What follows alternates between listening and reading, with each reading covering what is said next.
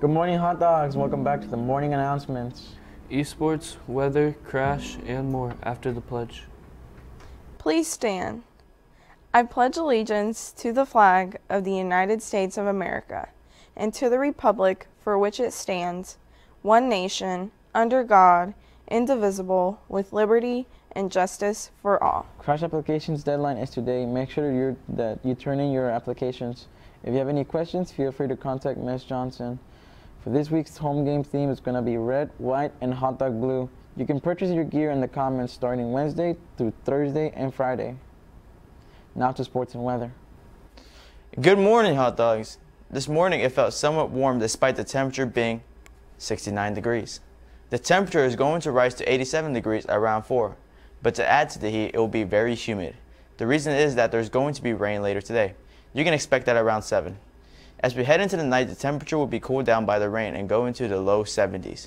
That's it for the weather. Not to sports with Elijah. Thanks, David.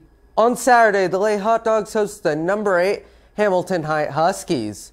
The Huskies showed the reason for the high ranking by really playing with speed and precision the entire game.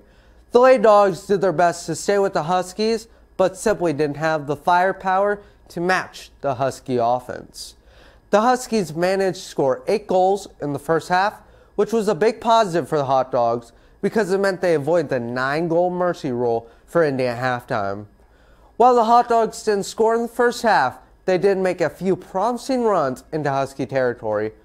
While the score was lopsided, the Lady Dogs played the best they had in the past few games, just didn't have the results to show for it. The Dogs did manage to get a goal on the board from sophomore Natalie Cruz, but still fell to the 9-goal mercy rule at the 20-minute mark of the second half, losing by a final score of 11-1. Tonight's boys soccer matchup will be aired live right here on the Hot Dog Network and on the IC Sports Network. If you can't make a game, make sure to tune in and watch the Sagamore Conference matchup between the Mounties of Southmont and your Frankfurt Hot Dogs. That's all for sports. Now back to your hosts.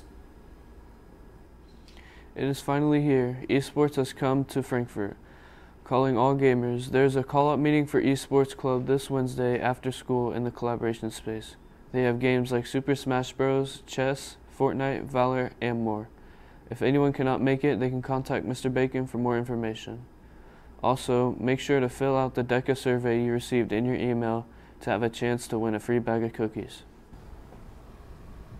That's all for today's announcements. If you enjoyed, make sure to like and subscribe for more. We hope you all have a great rest of your day. We'll see you tomorrow.